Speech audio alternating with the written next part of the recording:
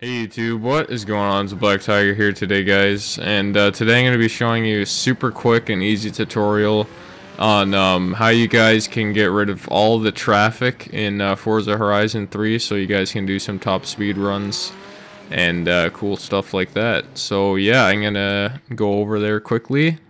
So literally all you want to do is use a blueprint event. So let's say, let's go to this one here. We'll just fast travel there, I guess. Save some time. I've got lots of money, so we can earn it back. It's no big deal whatsoever. So, yeah, hopefully we'll hurry up and go there. Alright, here we are. And, yeah, so all you're going to want to do is view the blueprint here and then just create a new one. And then it doesn't really matter what you do, usually set a route is the best thing, and then just set the route like wherever the heck. Oh, actually no, we're gonna have to go back here. Set it so I really don't think it matters like whatsoever. And then so literally all you're gonna do now is turn the traffic off there, and then put the weather on whatever you want, and then do confirm. And then, yeah, we're going to have no music on that because, yeah, pretty much we don't need music. So, yeah, this is pretty much it, guys. Now you can do top speed runs and stuff in your car, and you won't have to worry about traffic or any of that garbage. So, yeah, it's pretty awesome. Unfortunately, you can't, or at least I don't think you can. You can't use speed traps or anything like that, but you don't have to worry about traffic. So, and you get like 30 minutes as well to do top speed runs, so it's usually like more than enough time. So I don't even think I'm on the right highway right now. Oh, I am. Okay, cool. But yeah, that's literally it, guys. It's like the easiest thing ever.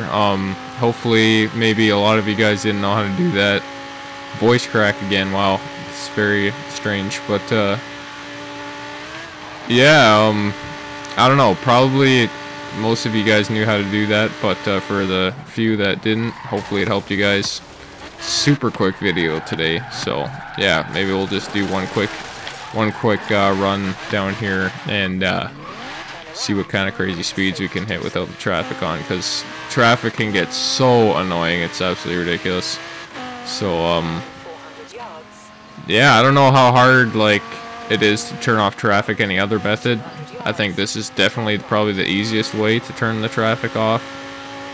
But, yeah, if there's any other ways of doing it, be sure to let me know, guys. And I'd really appreciate that. Let me know if there's an easier way, but, I don't really see how it could get much easier than this. It's pretty straightforward and easy, like my method, but, yeah, let me know, guys.